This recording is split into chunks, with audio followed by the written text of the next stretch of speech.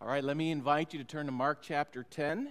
Mark chapter 10, verse 32. We are continuing in our journey through the Gospel of Mark. So Mark chapter 10, verse 32. Title of the message this morning is called, What Do You Want Jesus to Do For You? Twice in our text this morning, that question will be asked to two different sets of people, and there are two different answers.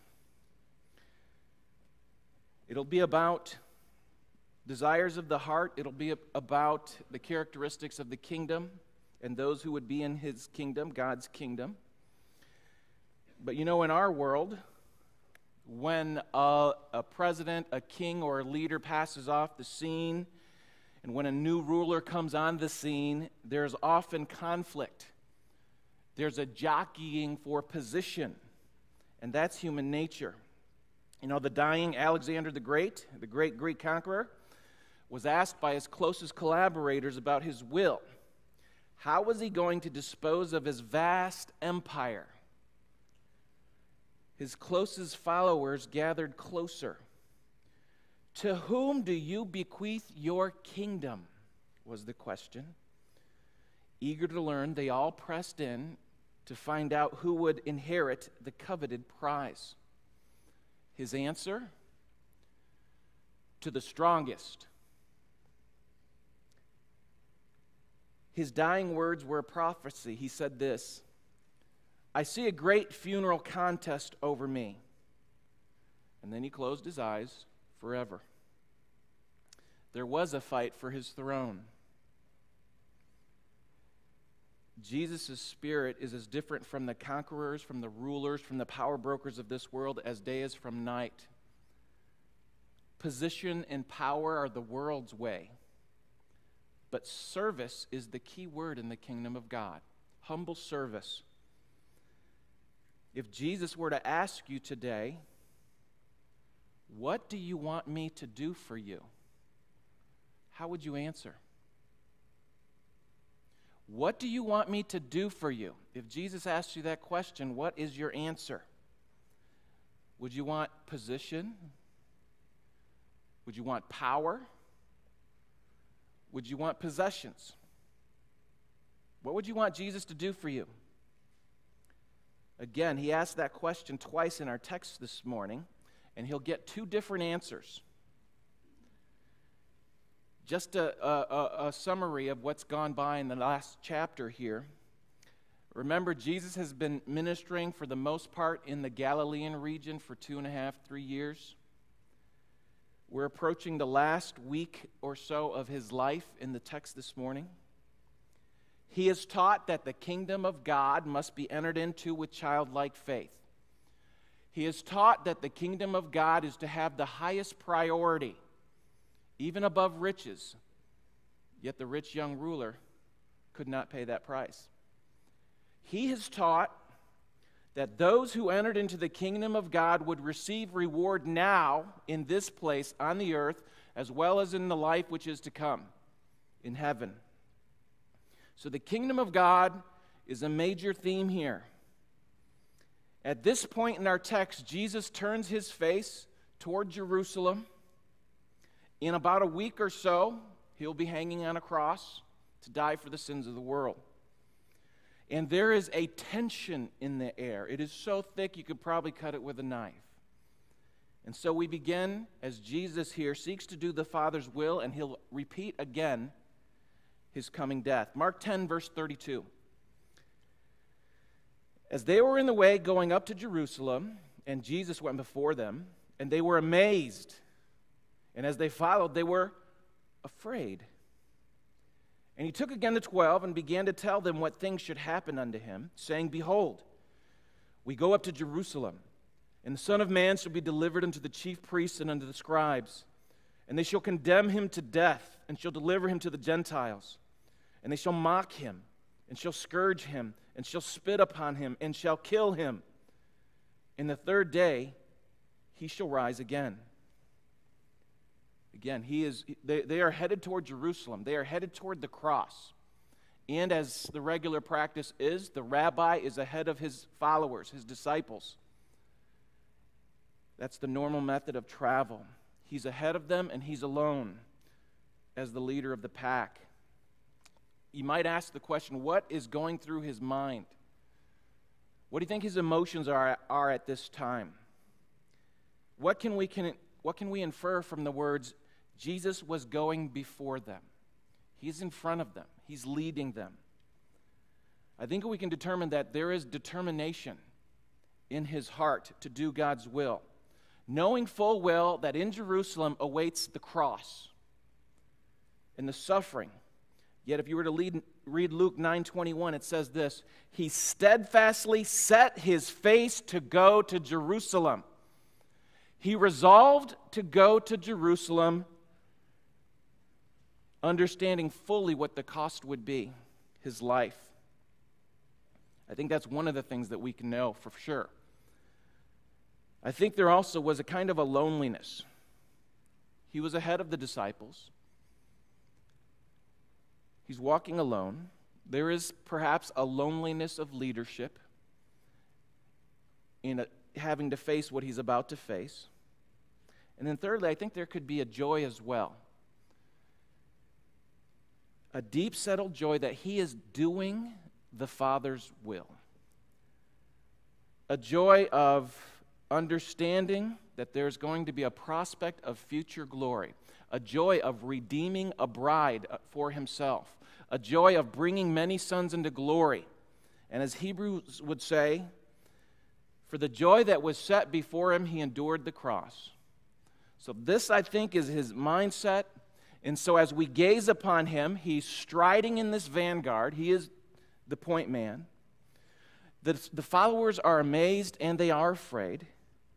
We see our intrepid leader at the forefront, the author and the finisher of our faith, heading towards what would ultimately be God the Father turning his back on him. Charles Erdman wrote it in this way. He says, let us pause and gaze on the face and the form of the Son of God, going with unfaltering step toward the cross. Does it not awaken in us a new heroism as we follow? Does it not awaken new love as we see how voluntary was his death for us, yet we do not wonder at the meaning and the mystery of that death? His own followers, understanding trouble awaits in Jerusalem. They are amazed and they are afraid. You know, I remember a feeling something similar to this. I was in my young 20s, early 20s. I'd never gone whitewater rafting before. I mean, this was serious whitewater rafting. I mean, you had to have your helmets on, you had to have a life jacket on, you had to sign a waiver. There's like 6 to 8 people in this raft, and you're paddling at some points, and you're making sure you don't get thrown overboard in other points. But then the river narrowed a little bit, and here comes a 8-10 foot drop, and you see the people in the ship, the rafts before you, just going down and disappearing. And you have the sights, you have the sound, and it is amazing. And no matter what you do, you can't go backwards because the intensity and the pressure of the water is pulling you forward, and you're about to take the plunge. Amazed and afraid. And this is the mindset of the disciples here. Jesus, knowing that trouble awaits, his death awaits, suffering awaits, yet he sets his face like a flint. He's going to do the Father's will. And so for the third time now, he announces his coming death in the fullest sense of the word, very detailed, of all the things that will happen to him in Jerusalem. He was driving home the point. This is what's going to happen. There is going to be suffering. I will be killed. But every time he mentions his death, he also mentions the resurrection. But the disciples still don't get it. So after this, after he instructs them for the third time, this is what awaits me. the disciples don't get it, and especially James and John. Remember what they've given up so far. We have given up all. What do we get? You're going to get a reward in this life and the life which is to come. And James and John, I think, this is conjecture, this is my imagination, okay? Seeing Peter is starting to get to the forefront of being the spokesman of the 12, the leader of the 12. James and John, who are bold men, brash men, had chutzpah. They are bold in their request that we're about to read here. We see that Jesus asked James and John what they want him to do for them. So look at verse 35 of Mark 10. We'll read to verse 45. And James and John, the sons of Zebedee, come unto him, saying, Master, we would that thou should do for us whatsoever we shall desire. And he said unto them, What would ye that I should do for you? They said unto him, Grant unto us that we may sit, one on the right hand, and the other on the left hand, in thy glory. But Jesus said unto them, You know not what you ask. Can you drink of the cup that I drink of, and be baptized with the baptism that I am baptized with? And they said unto him, We can. And Jesus said unto them, You shall indeed drink of the cup that I drink of, and with the baptism that I am baptized with all shall you be baptized. But to sit on my right hand and on my left hand is not mine to give, but it shall be given to them for whom it is prepared. And when the 10 heard it, they began to be much displeased with James and John. But Jesus called them to him and said unto them, Ye know that they which are accounted to rule over the Gentiles exercise lordship over them, and their great ones exercise authority upon them. But so shall it not be among you. But whosoever will be great among you shall be your minister. And whosoever of you will be the chiefest shall be servant of all. For even the Son of Man came not to be ministered unto, but to minister, and to give his life a ransom for many. So we see real quickly here the request. Essentially, Jesus, in your glorious kingdom, we want to sit in places of honor right next to you. And in Matthew 20:20, which was read during the scripture reading, we know that James and John's mother went and asked with them. If you do a little digging, you read about the relationships inside the Gospels, you will find out that their mother's name is Salome. You also find out Salome is the sister of Mary, the mother of Jesus. They brought Jesus' aunt with them to make the request.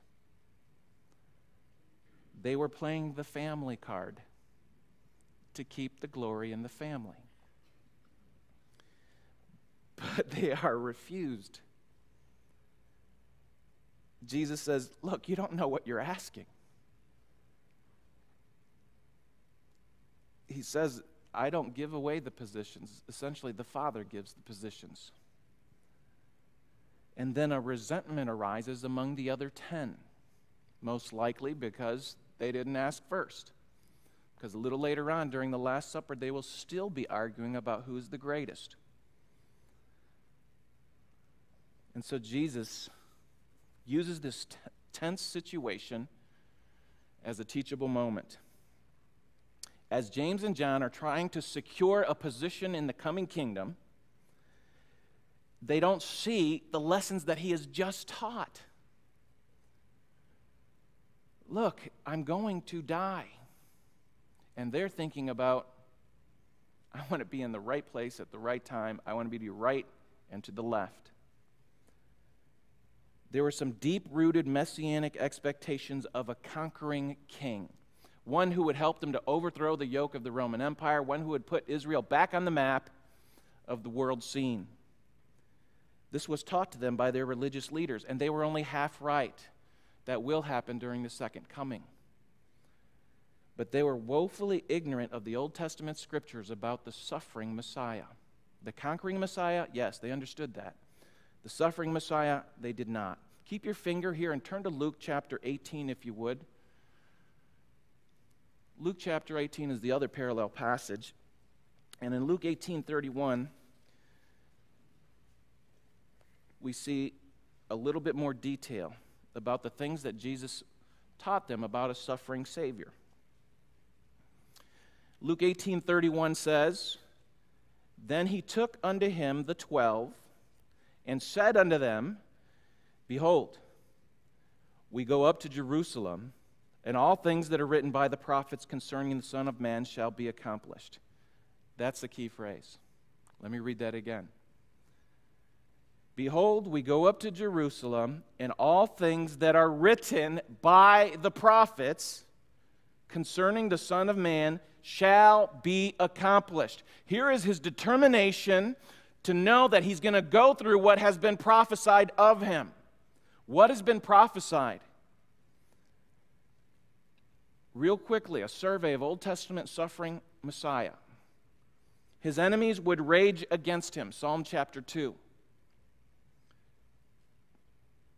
He would be deserted by his friends, Zechariah 11 or 13. He would be betrayed for 30 pieces of silver, Zechariah 11 verse 12. His side would be pierced, Zechariah 12:10. He would be beaten, his beard would be plucked out, and he would be spat upon, Isaiah 50 verse 6. His executioners would divide his garments and cast lots for his clothes, Psalm 22:18.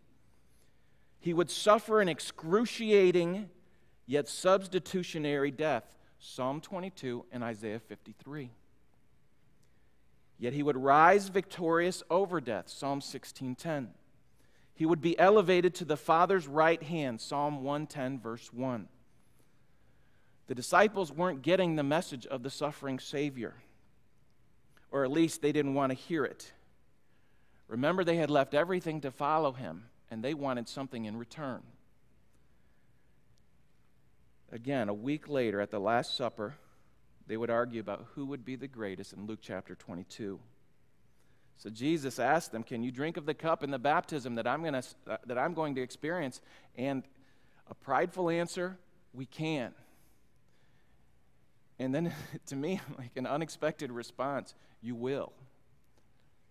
You will drink of the cup. You will experience the baptism."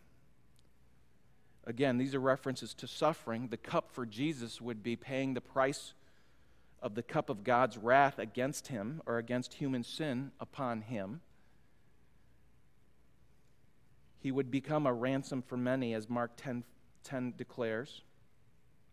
Their cup, their baptism, would be suffering and persecution, which they would experience as witnesses for him. But what pride,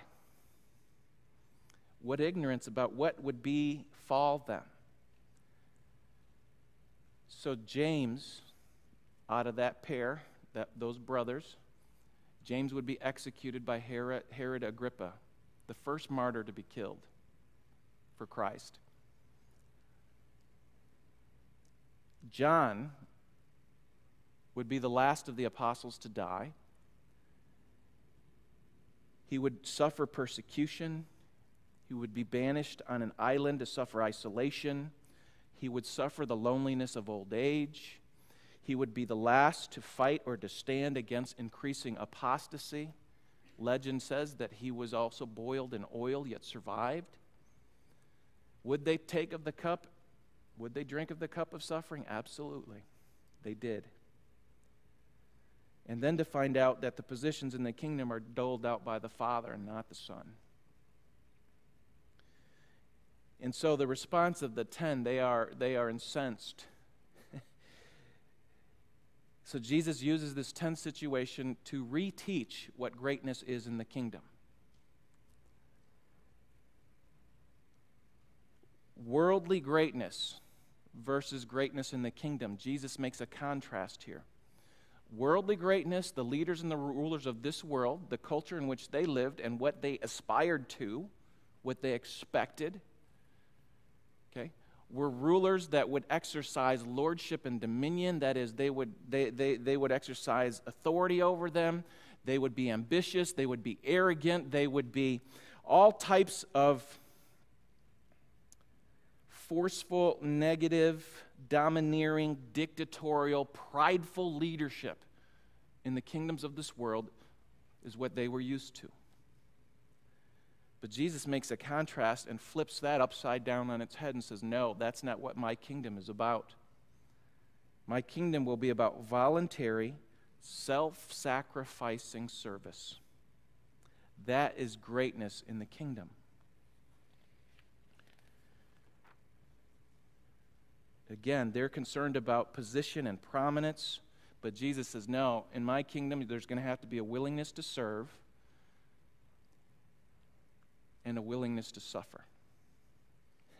And from the world's perspective, we're thinking, wow, that's not something I want. But that's the characteristic of the kingdom that Jesus will establish. The world seeks to be served, but Jesus says the greatest in my kingdom will seek to be a servant and a slave of all. In fact, look back down in Mark chapter 10, verse 43. This is what leadership will look like in my kingdom. In Mark 10:43, it says, Jesus is speaking, he says, "But so shall it not be among you, but whosoever will be great among you shall be your minister. And whosoever of you will be the chiefest shall be servant of all." Okay, the word minister in verse 43 comes from the Greek word diakonos, where we get our English word deacon, or serve or servant. If you're going to be great in my kingdom, you're going to be a servant. And if you're going to be the greatest in my kingdom, look at verse 44, "And whosoever you will be the chiefest, the greatest, shall be the servant of all." That word servant in this passage, this part of the verse, is a different Greek word. That word is doulos. That word means slave. If you're going to be the greatest in my kingdom, you're going to be a slave. So anybody who seeks to be in his kingdom and to serve, guess what? You are to consider everyone else your master. And you are to be a slave of all. Again, from the human perspective, that's a hard sell. But that's exactly what Jesus says the characteristics of his kingdom shall be. And then he gives the ultimate example of someone who is like that. Verse 45, himself. "For even the Son of Man came not to be ministered unto, but to minister, and to give his life a ransom for many." The word ransom there has the idea of a price paid to effect a release of prisoners or captives. It's a redemption price. This is the redemption price that was paid to God in full. All those who believe it will experience the freedom of salvation and the freedom from sin that Jesus offers. That ransom will be paid in full at the cross. It also includes the concept or the idea of substitution. People are captives. They're enslaved under the power of sin and death, from which they cannot free themselves. They can't get out of it. But Jesus' substitutionary death paid that price to set those people free. So he concludes that lesson of the kingdom. It is about service. What do you want me to do for you? Do you know what you're asking? You're going to be servants and slaves of all. Yet, he moves on. Jerusalem is calling.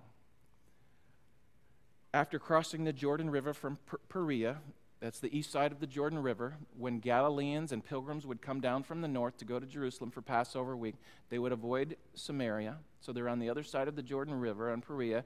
Now they're crossing back over the river to go to Jericho and then eventually to Jerusalem.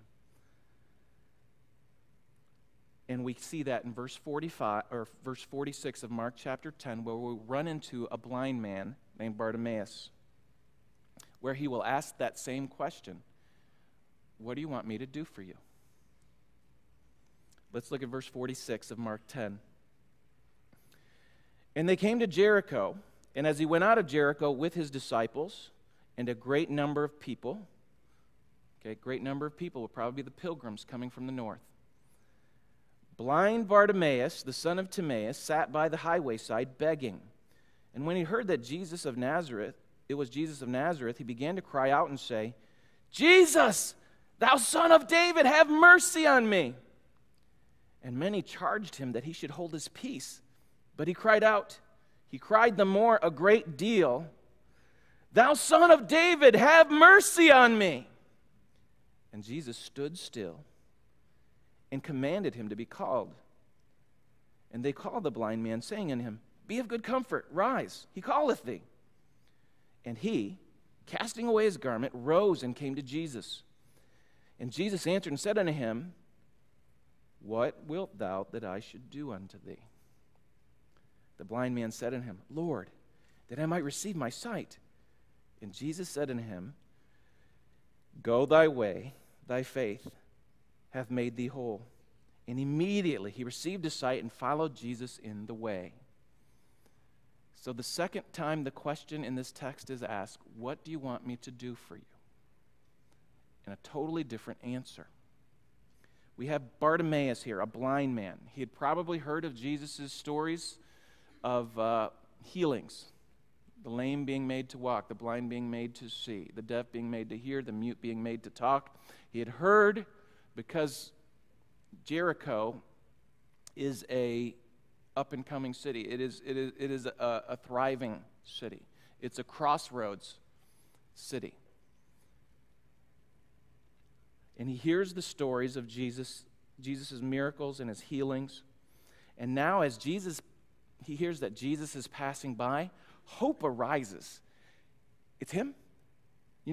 When you're blind, your other senses start to, pick up for or try to make up for one of your lost senses, and no doubt his hearing is impeccable. He could tell the difference between a child walking on gravel and an adult. He could hear from the distance certain animals, different voices, different people that he would recognize by voice. But now, today is something different.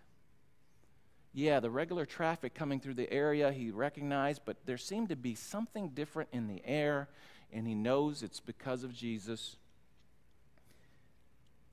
And he is relegated, as most blind people were in that day, to be a beggar. He was begging for money or for food, but today he will beg for mercy because the Son of God is passing by. And in his request, or in his call, he says, "Jesus, thou son of David, have mercy on me." In this statement, he recognizes the messianic title. He recalled the divine promises that were given to David, King David, in 2 Samuel 8, and also to Abraham. He doesn't call him Jesus, thou Nazarene. He says, "Jesus, thou son of David." And according to 2 Samuel chapter 8, the Messiah would be David's greater son, the heir to the throne. And so in this confession is a faith that this would-be king would also fulfill the promise of Abraham of David. He is the Messiah. He is a descendant of David. Mary and Joseph were descendants of David. And Bartimaeus knew that Jesus was offering himself as the Messiah of Israel. And the Bible had predicted that the Messiah, in Isaiah 35:5, would open the eyes of the blind. So here is hope arising, faith coming out of the heart and out of the mouth. Have mercy on me. He had the eyes of faith. A person has to recognize a need before that need could be met. And so he is insistent here. He cries out, "Jesus, thou son of David, have mercy on me," at least 2 times. The plea comes from the depths of his heart, from his great need. Begging for mercy implies this. It implies that he is guilty. Old Testament theology, most people have sinned because most people have these illnesses, blindness, deafness, or whatever because of sin in their life. Someone sinned. Either way, he recognizes that he was a sinner. And in pleading for mercy, he acknowledges he deserves punishment because he is a sinner, but he pleads for mercy. He saw the light of truth before he saw the light of day. He was insistent, he was persistent. Many told him to stop, to be quiet. He would not be waylaid, he would not be detracted. He ignored them. He kept crying, "Son of David, have mercy on me." You know, there is a sense in which all people should understand that there is a heaven to gain and a hell to shun. There is a sense in which all people, as Jesus would say, the kingdom of heaven suffers violence and the violent taketh it by force. That means, listen, you should be pressing and striving in to get to the kingdom. Striving to enter in at that narrow gate. And here is a blind man, knowing his weaknesses, knowing his shortcomings, is striving, and no one is going to stop him to get to the presence of the King. He's persistent. He strives to enter in. And then, anytime a sinner looks up to God for mercy, God will give special attention to. As one commentator said, deity was stopped in its tracks because the sinner's call for mercy. Jesus stops, he commands them to be brought forth, and we see that God stops for those who call upon him for mercy. Bartimaeus acts in faith without hesitation. He casts off his beggar's garment, leaves everything behind, and moves forward. Whether he was cheered on, you know, someone held his hand, or not, I imagine him just pressing people out of the way, going toward the voice. And then we have that phrase that Jesus asked in the singular here. He asked it in the plural, James and John. What do you want me to do for you? The blind man says unto him in verse 51, that I might receive my sight. And Jesus said unto him, go thy way, thy faith has made thee whole. And immediately he received his sight and followed Jesus in the way. Matthew mentions that there were two blind men. Mark here just concentrates on the one, probably the most verbal. And he calls him Lord, Rabboni in the Greek. His physical and his spiritual eyes are opened. He's using this title and placing himself under the lordship, under the submission of this new master and Lord. And one man said it in this way, he is a man of gratitude. Having received his sight, he followed Jesus. He did not selfishly go on his way when his need was met. He began with need, and he went on with gratitude, and he finished with loyalty. And that is a perfect summary of the stages of discipleship. Here is a pattern for unbelievers. Call upon God for mercy. And with mercy comes gratitude and a willingness to live and follow Jesus Christ. You know, we don't know how long Bartimaeus was blind, but we see it was just one instance, 1 minute that it took for him to turn to Jesus. One decision. Throughout the passages we've covered so far, we see that there are the religious leaders who are willfully blind.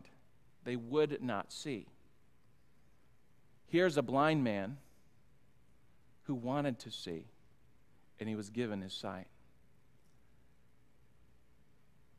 In coming to Jesus, as I close here, you do not let anything, any man, any circumstance to stop you. Press toward into the straight and the narrow way, the gate of Jesus Christ.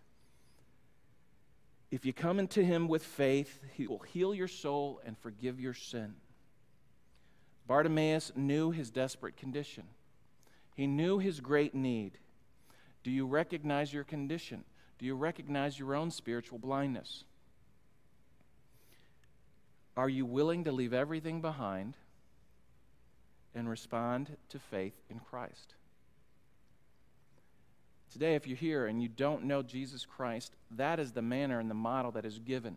Pressing into the kingdom, not letting man, not letting circumstances, not letting anything stop you from placing your faith in Jesus Christ and living for him. Now, if you're here today and if you've trusted Jesus Christ, you know him as your Savior, I want to encourage you to do this thing. There was a medical missionary. He performed surgery on a poor blind man and restored his sight.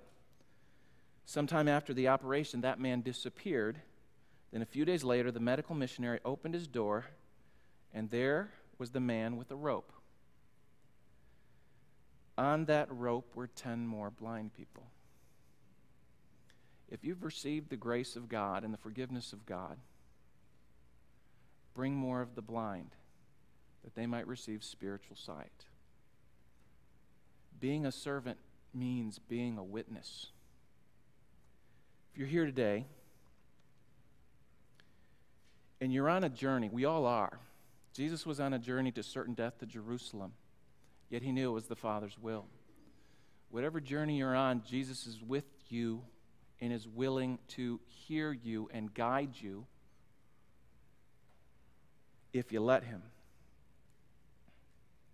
Many people do not come to Jesus because they don't feel a need for him. Do you recognize that you're spiritually blind and need spiritual sight? Are you willing to leave everything that you might follow him? That question, what do you want Jesus to do for you? Does it include service? Are you serving in the kingdom? If not, find a place to serve. You say, I want to be a better Christian. If Jesus asked me that question, what do you want me to do for you? If you say, I want to be a better Christian, serve. You say, I want to be a better spouse, serve. Serve your wife, serve your husband. You say, I want to be a better employee or worker, serve. You say, I want to be a better parent, serve. Serve your children. Teach them what God says. Train them in the way they should go. Because the truth is, Jesus still says, what do you want me to do for you? Ask, and you will receive. Seek, and you shall find. Let's pray. Father, we do thank you for your love and your grace, the goodness of the grace that you bestow upon your people. We thank you for the example that is given, that you gave your life in service, that we ought also serve you with our lives by serving others. True greatness is a willingness to suffer and serve in your kingdom. Help us be true and great servants of your Son.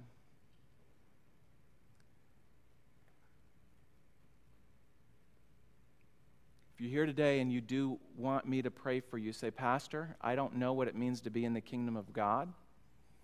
I don't even know what I don't know.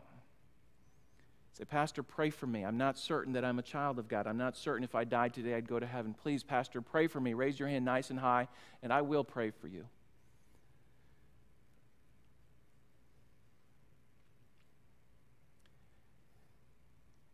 If you want to respond to me later, you can talk to me. We can set up an appointment, and we can set aside some time to talk about being in the kingdom of God. And those of you who are here and need to find a place of service, there are many places to serve. Just open your eyes and serve.